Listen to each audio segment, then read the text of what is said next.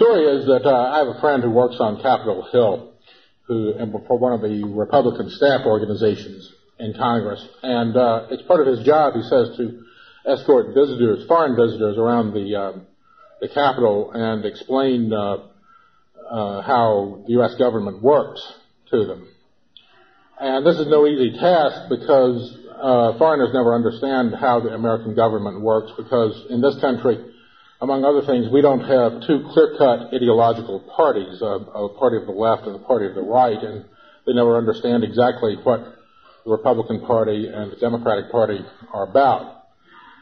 So my friend he's discovered a very simple way of explaining it to them. He says, well, it's very simple, really. In this country, we have two parties, the stupid party and the evil party.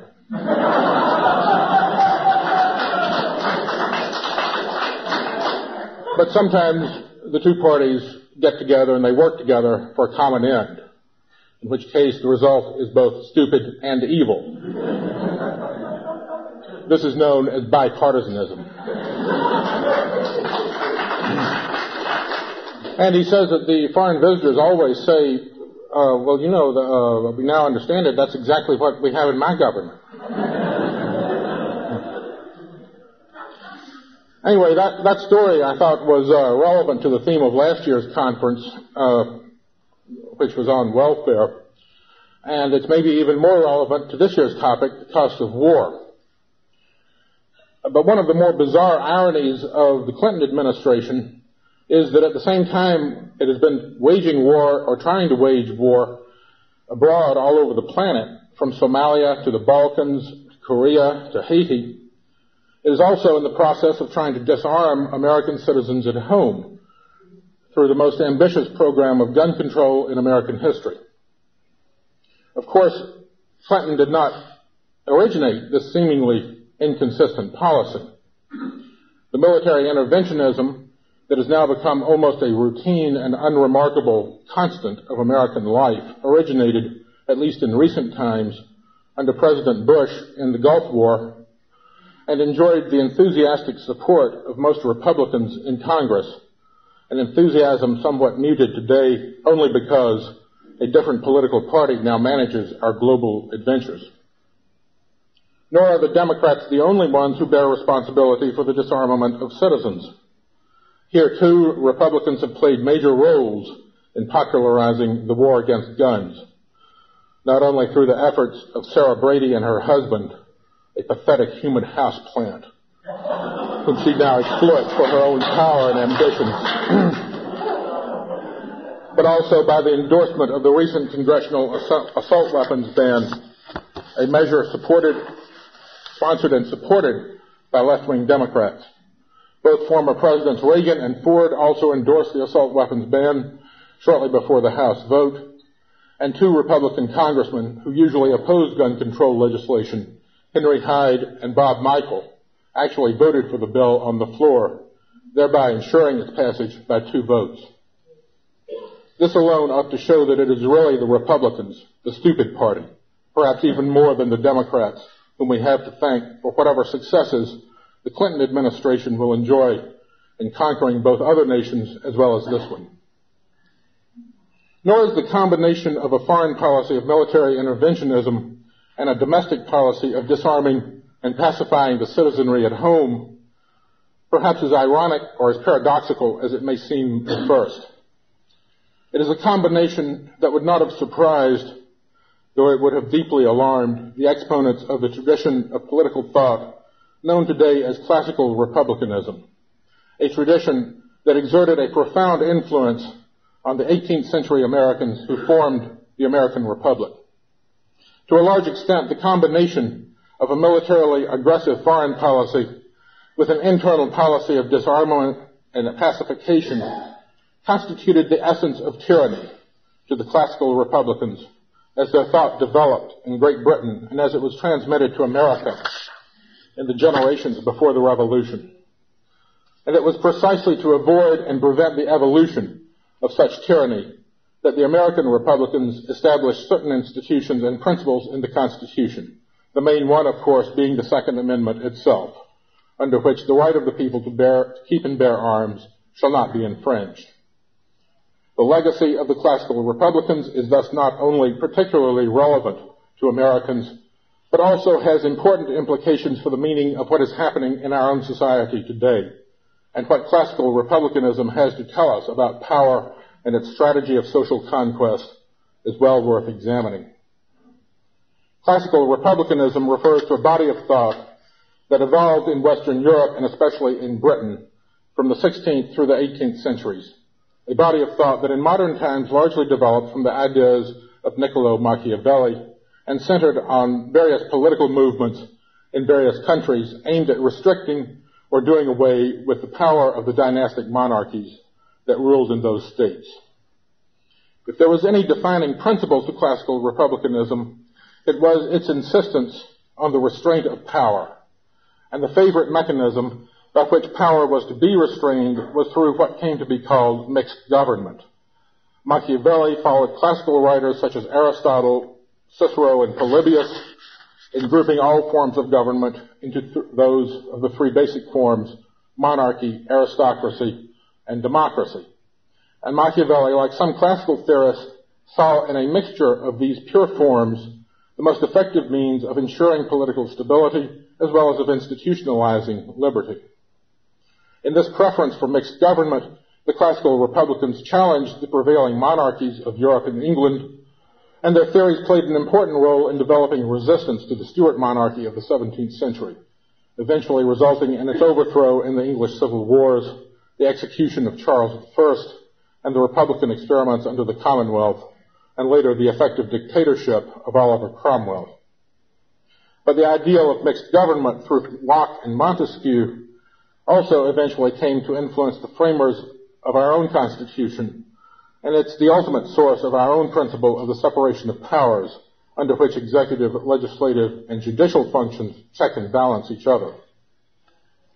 But while the original Republican ideal of mixed government meant that no single social element of society should be dominant in the state, it also meant that all should actively participate in government and public life. In Machiavelli's theory, one of the most important forms of participation was service in the citizen's militia. And in his book, The Art of War, he developed the connection between the citizen and the soldier at length. Machiavelli is commonly faulted because he rejected the use of mercenaries and criticized reliance on artillery. And the use of both was indeed important in the rise of the absolute monarchies of that age. But Machiavelli's point was that he was not trying to develop an absolute monarchy, but a republic.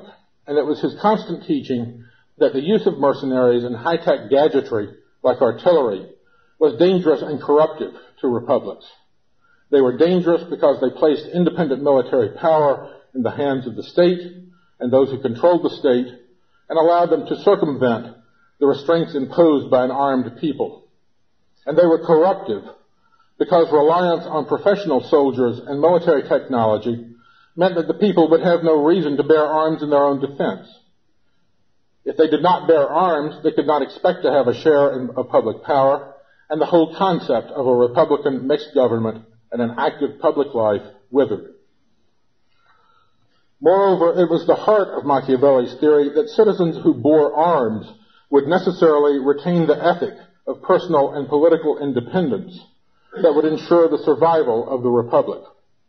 As historian J.G.A. Pocock puts it in recounting what he calls Machiavelli's doctrine of arms, the analysis of the art of war defines both the moral and the economic characteristics of the citizen warrior. In order to have a proper regard for the public good, he must have a home and an occupation of his own other than the camp. The mercenary soldier is a mere instrument in another man's hand. But the citizen warrior is more than an instrument in the public hand, since his virtue is his own, and he fights out of knowledge of what it is he fights for. But when a city ceased to use its own mercenaries in its armies and employed mercenaries, the citizens would be corrupted because they permitted inferiors to do for them what should be done for the public good. The mercenaries would be agents of corruption because they performed a public function without regard for the public good.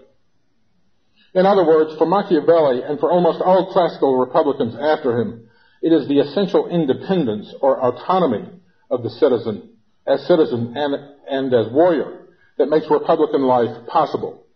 The Republican citizen, unlike the passive subject of a monarchy, took an active part in both war and government, and he was able to take an active part precisely because of his personal independence, economically, morally, politically, and militarily. It was Machiavelli's emphasis on the role of arms in the civic life of the Republic that accounts for the long classical Republican tradition of popular militias. And in the Second Amendment of our own Constitution, we find the descendant of Machiavelli's doctrine of arms. Many of the framers of our Constitution and the Bill of Rights no doubt knew Machiavelli's works directly and could have gotten the idea of a citizen's militia from him immediately. But there was a good deal of intervening experience in political theory between Machiavelli and the late 18th century that reinforced his teaching. And it was mainly from the British experience in the late 17th and 18th centuries that American Republicans drew their immediate lessons about a citizen's militia and what it meant for the preservation of political freedom.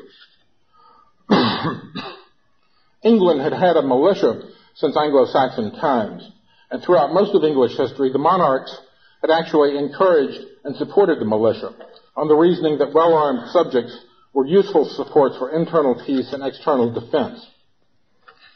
Beginning in the mid-17th century, however, when various social reforms of the Stuart dynasty began to meet armed resistance from popular elements well-schooled in the use of weapons, the monarchy began a policy of trying to disarm the English people and to rely instead on a standing army.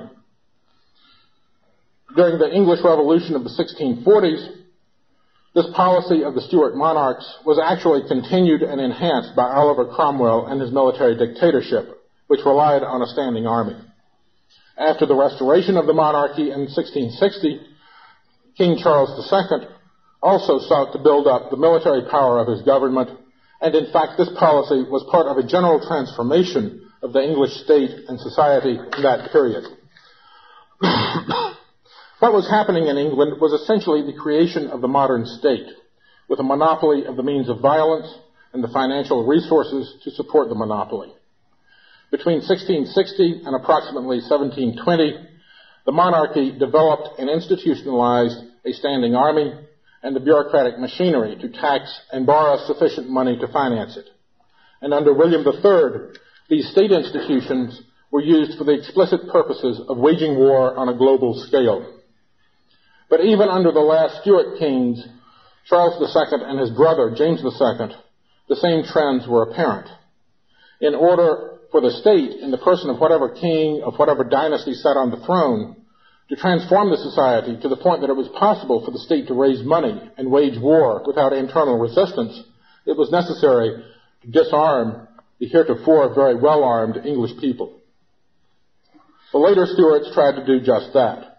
The Militia Act of 1662 gave the officers of the militia appointed by the Crown the power to disarm any subject at the officer's discretion, a power unprecedented in English history. A few years later, in 1671, the first of a long series of laws known as the Game Laws was passed, which actually forbade hunting by persons who lacked sufficient property. You had to have a property qualification in order to hunt, and which authorized the confiscation of guns and other sporting equipment in the possession of people not qualified to hunt. Once the Catholic James II came to the throne in 1685, he consciously sought to disarm Irish Protestants and doubled the standing army that he had inherited from his brother, Charles II, the first standing army under the monarchy in English history. As the historian J.R. Western writes, there are signs that the disarming of the people for good was an integral part of the Crown's measures for destroying Whig powers of resistance. The disarming of the people was accompanied and intensified by the decline of the militia. Under James II, the militia was steadily superseded by the standing army. At the Revolution of 1688, when the Catholic James II was overthrown and replaced by his Protestant son-in-law, William III, with the support of Whig and classical Republican factions, it was thought at first that William would recognize and restore the popular militia. But as it turned out, he no more wanted an internal military force independent of his own control than the Stuart kings he had replaced. He refused to repeal the Militia Act, and at the end of the 9 Years' War in 1697, he refused to demobilize the standing army, now far, far larger than anything the later Stuarts had planned. It was his insistence on retaining a standing army, which soon was involved in yet another continental dynastic war, the War of the Spanish Succession, that led to the first explicit defense of a popular militia in English political thought by the classical Republican pamphleteers John Trenchard and Walter Moyle. Trenchard and Moyle, along with other theorists, argued that the ancient constitution of England, inherited from Anglo-Saxon times, had been overthrown by the monarchs, using mercenary soldiers, and that the way to restore the ancient constitution and the freedom that went with it was to rebuild the militia. They laid out rather elaborate plans by which all male freeholders were to join in the militia, with each parish to provide its own stock of arms and ammunition.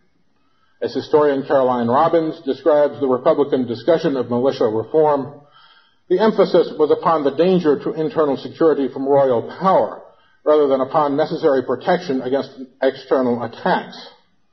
Over and over again, the connection between absolutism and mercenaries was pointed out. All deduced the same moral. He that is armed is always master of the purse of him that is unarmed.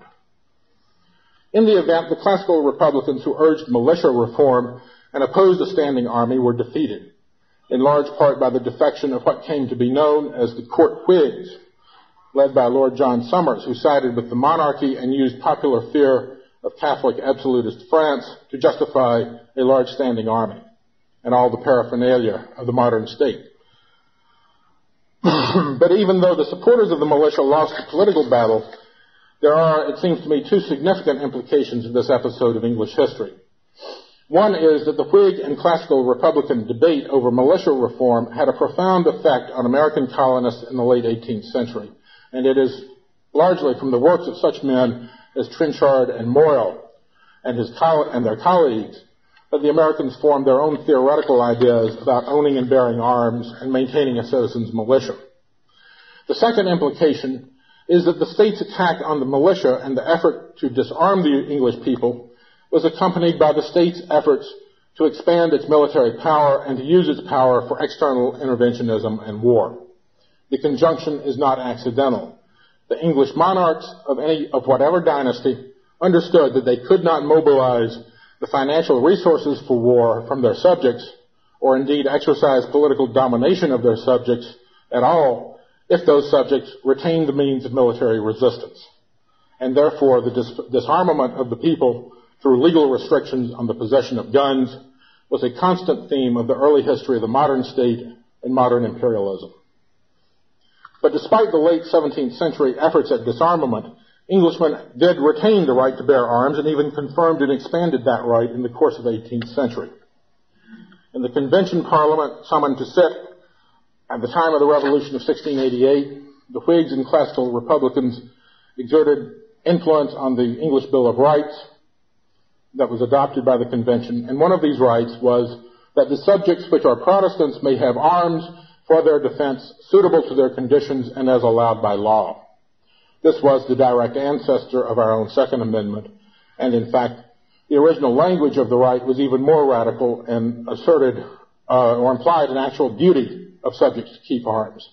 Probably due to the influence of William III himself, that language was altered to express a right rather than a duty, since the clear rationale of a duty was to resist royal authority. The recognition of the right to keep arms in the English Bill of Rights was the foundation of this right in Great Britain down to the 20th century. Although the English Bill of Rights restricted the right to keep arms to Protestants, Roman Catholics were legally forbidden only to store arms that could be used for rebellious purposes, and they were explicitly assured of the right to keep arms for their personal defense in laws adopted in the 18th century. Moreover, in 1692, 21 years after the passage of the game law restricting the right to bear arms, the law was amended so as to continue to protect game against hunting, but not to restrict ownership or possession of firearms. The great English jurist of the 18th century, Sir William Blackstone, was emphatic about the right to keep arms and the central importance of that right to a free people. In his commentaries on the laws of England, after enumerating the rights of Englishmen, Blackstone writes, "But in vain would these rights be declared, ascertained, and protected by the dead letter of the laws, if the Constitution had provided no other method to secure their actual enjoyment. It has therefore established certain other auxiliary rights of the subject which serve principally as outworks or barriers to protect and maintain inviolate the three great and primary rights of personal security, personal liberty, and private property." There were 5 such auxiliary rights in Blackstone's view. The fifth and last right of the subject being that of having arms for their defense, suitable to their condition and degree, and such as are allowed by law. And indeed, a public allowance under due restrictions of the natural right of resistance and self-preservation when the sanctions of society and laws are found insufficient to restrain the violence of oppression. Despite the qualifying language Blackstone used about the right to keep arms, his view also deeply influenced the American framers, who took a less qualified and indeed more egalitarian view of who might keep arms, regardless of what was suitable to their condition and degree. But in fact, there was in Great Britain throughout the 18th and 19th centuries very little dispute about the right to keep arms. The only exception was an act passed in 1819 as one of what came to be called the Six Acts, which were 6 laws enacted in the wake of the Napoleonic Wars to control internal security. One of these, known as the Seizure of Arms Act, allowed for the magistrates to seize weapons from subjects under certain circumstances. But it is notable that even the government spokesman, Lord Castlereagh, who sponsored the Seizure of Arms Act in the House of Commons, acknowledged that it violated the constitutional right to keep arms. Castlereagh stated, "The principle of the bill was not congenial with the Constitution, that it was an infringement upon the rights and duties of the people, and that it could only be defended upon the necessity of the case. Despite strenuous opposition, it passed, but only because it was supposed to expire in 2 years, which it did. From that time until a century later, there was virtually no serious attempt to enact gun control in England, and certainly no successful attempt." And Lord Macaulay, the historian, in the middle of the 19th century, defended the right to keep arms as the security without which every other is insufficient. Toward the end of the 19th century, there were certain laws adopted that imposed minor legal restrictions on the right to keep arms.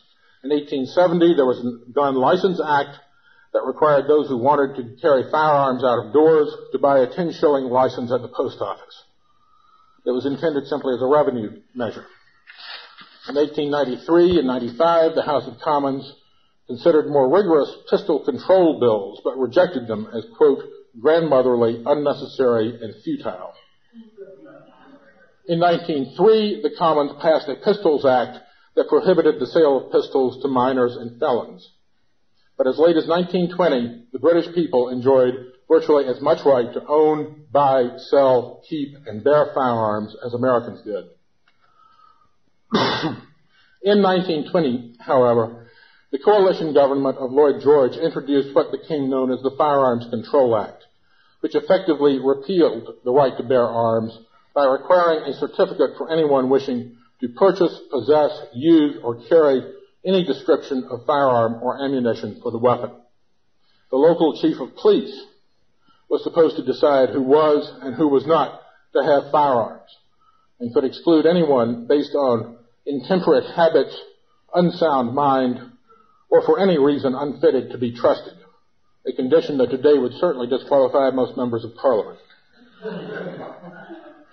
The applicant had to convince the police that he had a good reason for acquiring such a certificate, and the government spokesman in the House of Lords conceded that good reason would be determined by practice. In other words, that good reason would mean what the police decided it meant. Under the bill, Englishmen could repeal refusal of a certificate to a court, but Irishmen were explicitly denied such a right of appeal. While the 1819 Seizure of Arms Act, introduced in an undemocratic House of Commons in a period of severe social instability and revolutionary activity, was met with strong opposition, the Firearms Control Act of 1920 encountered little resistance. One member of the Commons, a Colonel Kenworthy, did object and pointed out that the right to keep arms had been important historically, if only in order to keep and acquire other political rights that all Englishmen now enjoyed, precisely because keeping arms enabled the people to resist the state. He was at once denounced by Major Winterton, who sneered that his colleague's idea is that the state is an aggressive body, which is endeavoring to deprive the private individual of the weapons which heaven has given into his hands to fight against the state.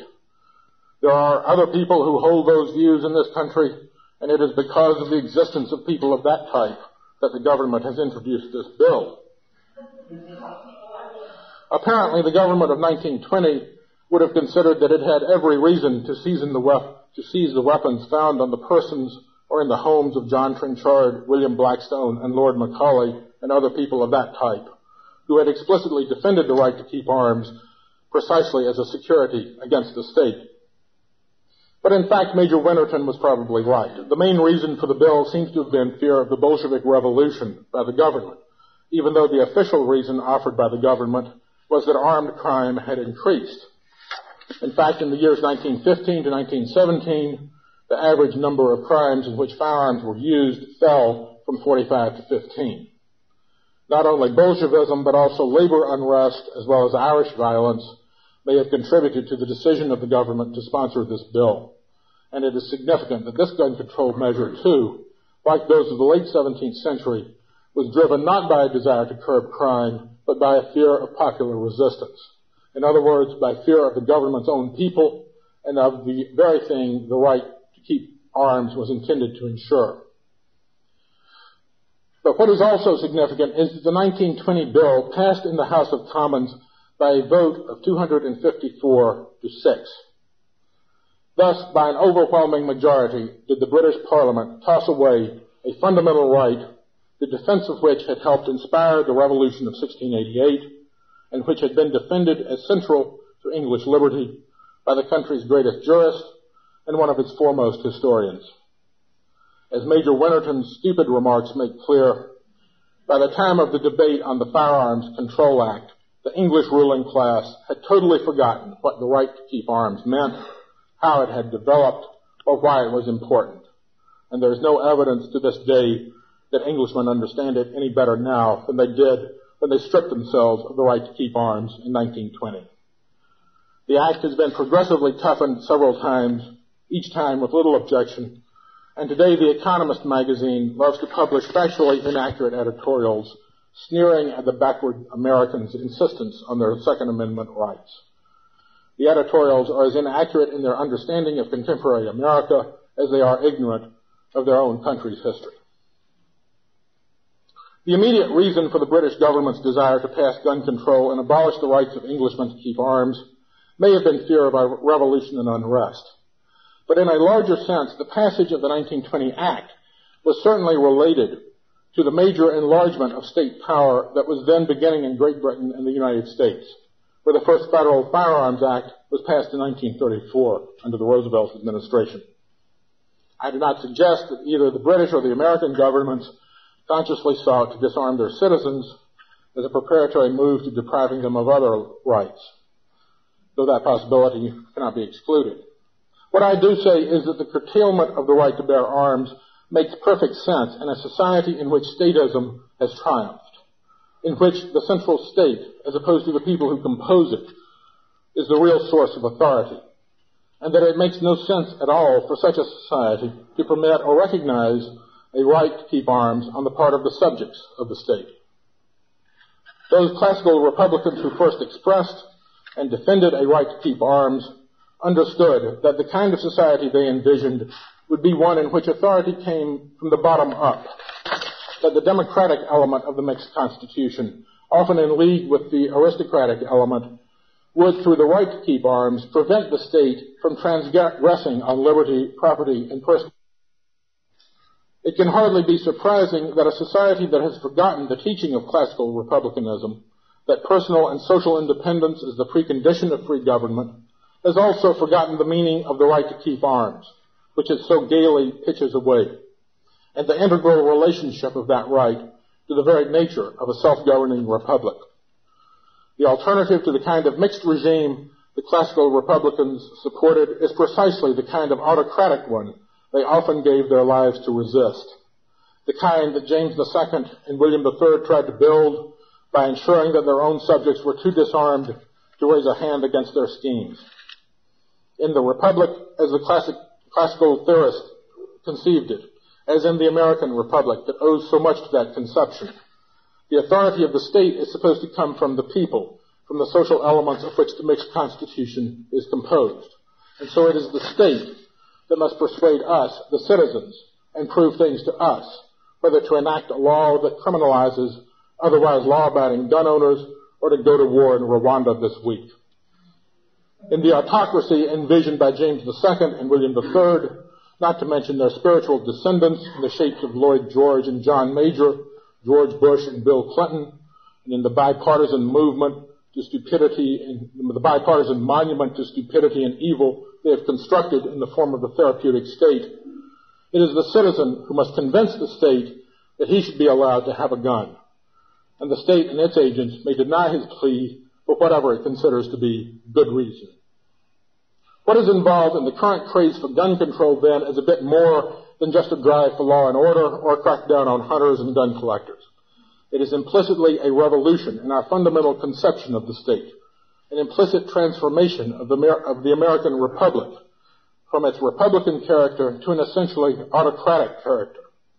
Because the right to keep and bear arms, either as a militia or as individuals, is an essential characteristic of a republic and a free people.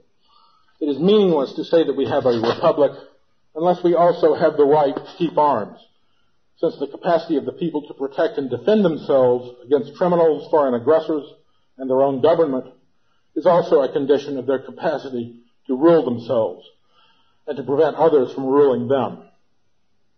And the denial of a right to keep arms is equally characteristic of an autocracy and of a people that is essentially enslaved, regardless of how much money it makes or how often it votes. Because a people stripped of the capacity to protect and defend themselves is certainly not the stuff of which a res publica is made. And indeed, it is hardly even a people. Thank you.